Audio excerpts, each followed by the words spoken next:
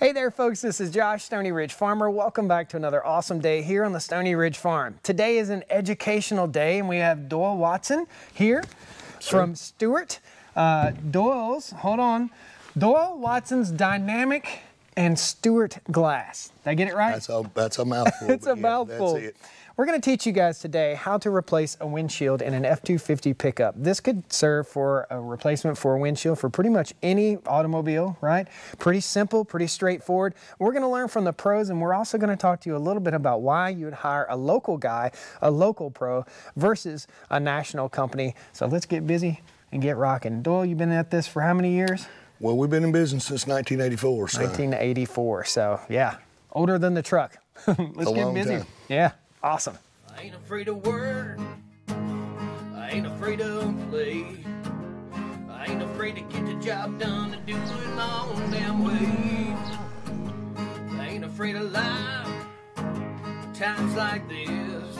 If you mess with my freedom, I'll tell you just what you can kiss. Show us what you do to get started. Well, we'll take the wipers off, and this is not really the wiper removing tool, but we'll try to use it. Pull the little key up. Gotcha. So easy enough. There's a little key right down here in the wiper, and he just slides that up and pops them right off. Some work that way, some don't, but this one, old school Fords, is pretty simple, straightforward. That's a pretty good feature. I sort of like that. It makes life easy. You just have to rock it a little bit. It's been on there a while. Now this truck had a visor on the top, guys, and the visor is sitting up on the roof right now. It was mounted up with some screws, basically, and it hung right out over the windshield. We had to get that out of the way and clean up before we got started. Now what you doing, Doyle? So we're going to take this has removable chrome, where most modern day cars now have a molding that's made on it. But a lot of those are called encapsulated. If you have one that's got a rubber molding. A lot of them now don't have anything on them. They're just, bare around the edges. But these have the old school chrome, and you just have to get the little, see the little tool, and you get in there, catch the chrome clips, and gently, and of course, sometimes they pop right off, and sometimes they don't. Yep. We were talking, this truck's had a windshield replacement before. You could tell, it wasn't a Ford glass in it. Not original. That being said, when you replace a windshield that's been replaced before, sometimes you never know what you might run up on. In other words, they might have glued the, improperly glued the trim down right here. And of course, all the trash, twigs, etc. get under there, so you can't get to what you need to.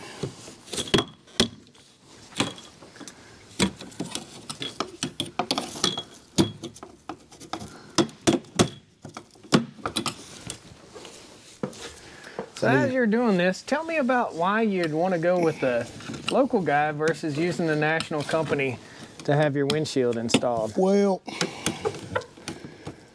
I think when you have local guys, you can, I think you get better service. I mean, I've been doing this for 30 years, and I think a lot of these, I've talked to some of the folks at some of the national company. I know people that, that work there and whatever, and they have a lot of turnover with employees. I mean, do you want a guy doing surgery on you that's been doing it for 6 months, or a guy that's been doing it for 30 years? So that's it.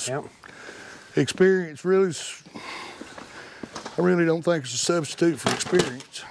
Since we're working on the debris, we'll continue on.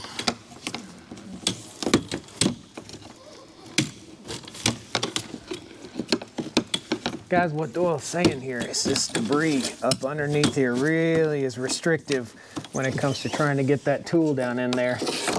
Yeah, it's hard to get it in there with all the garbage. All the years of, it goes somewhere, and that's where it lands. So there's no real special trick to it. You just gotta work your way up underneath it. Yeah, you just have to get under there and pop it off the clip. You just have to get it to release, and these little clips are, when I get it out, you'll see how they're made. Yep.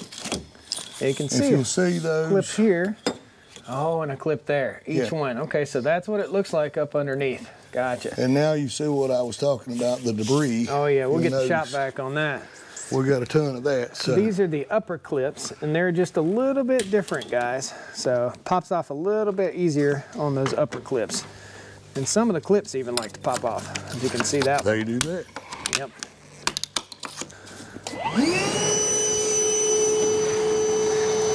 So what you got there? This is the blade that goes in the equalizer tool that we'll use to cut it out. Okay. It's pretty cut and That's dry. your equalizer tool. Yeah, it's not very pretty, and that's not because of the equalizer, but I had a guy ask me the other day, he's like, man, you need a new saw. And I was like, man, this one's pretty new. Well, why is it taped up and bandaged up? And I said, well, when I have to save a windshield, this piece here is metal, and I cover it in tape so it won't bang it up, scratch up the glass I'm trying to save. Before we cut it out, we're gonna spray it with some basically mostly water with just a drop of just regular soap in it. dish soap or whatever. Yeah, just to, it will not cut dry.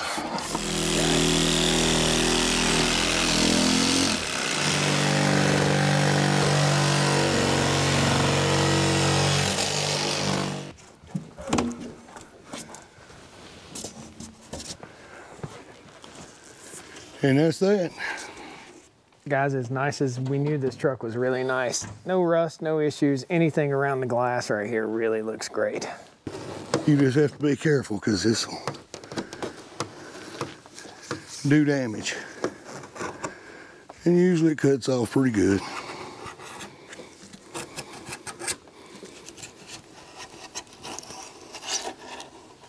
Guys, we were just discussing this.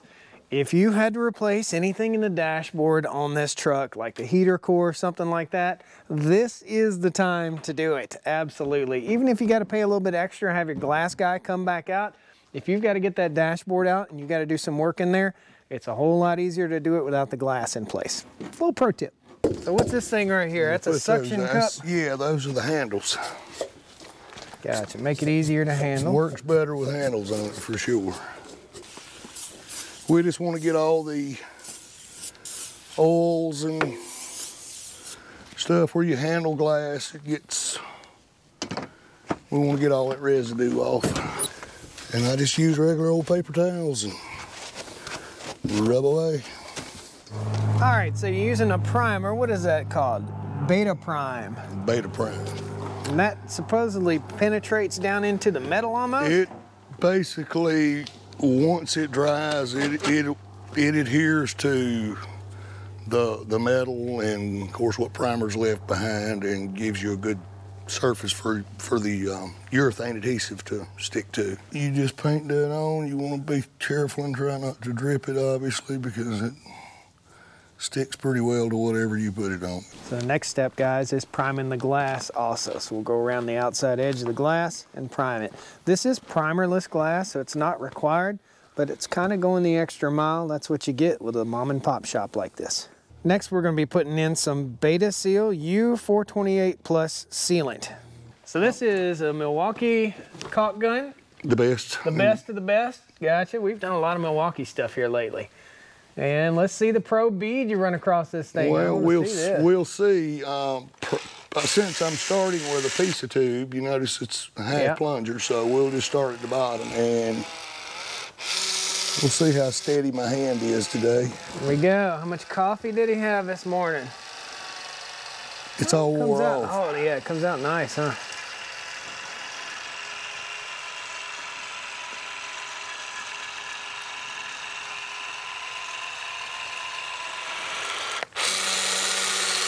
Is there a reason for doing the bottom first and then working your way up to the top? No, actually, I usually start at the top.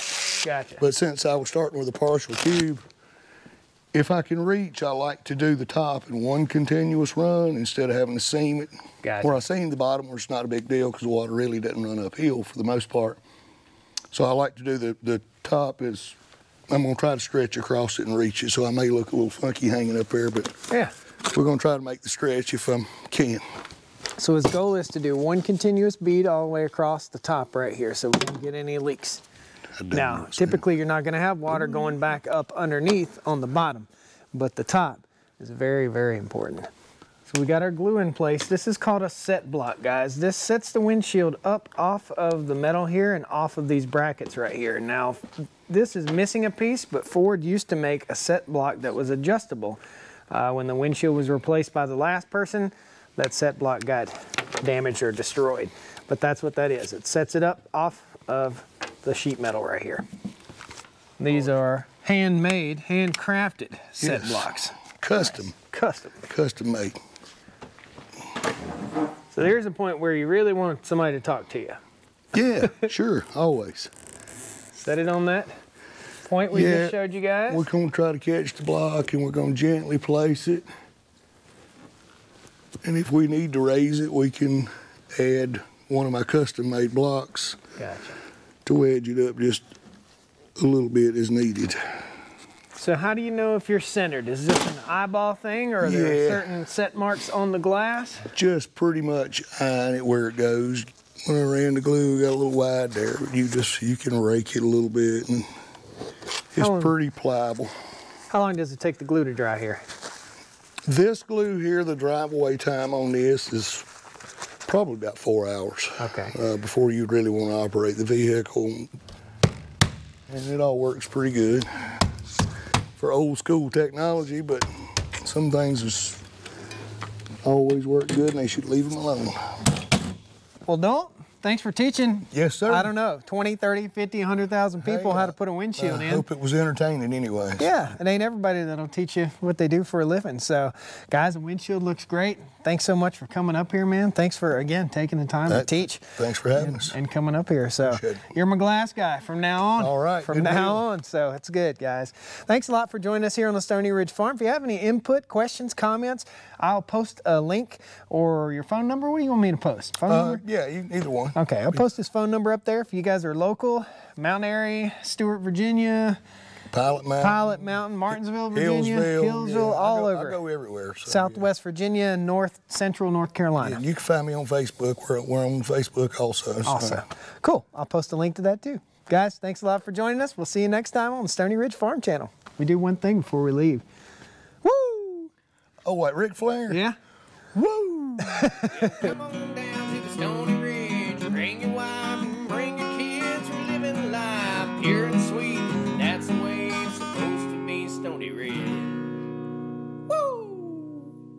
Is it Doyle or Doyle or Doyle? Depends on how far past the Mason-Dixon line you go. It's up north, it's Doyle. Down here, it's Doyle. Do it Doyle again here. Woo! Oh, what, Ric Flair? Yeah. Woo! Was it pro? He's got stage presence. Yeah, I've been on stage a time or two, so it works.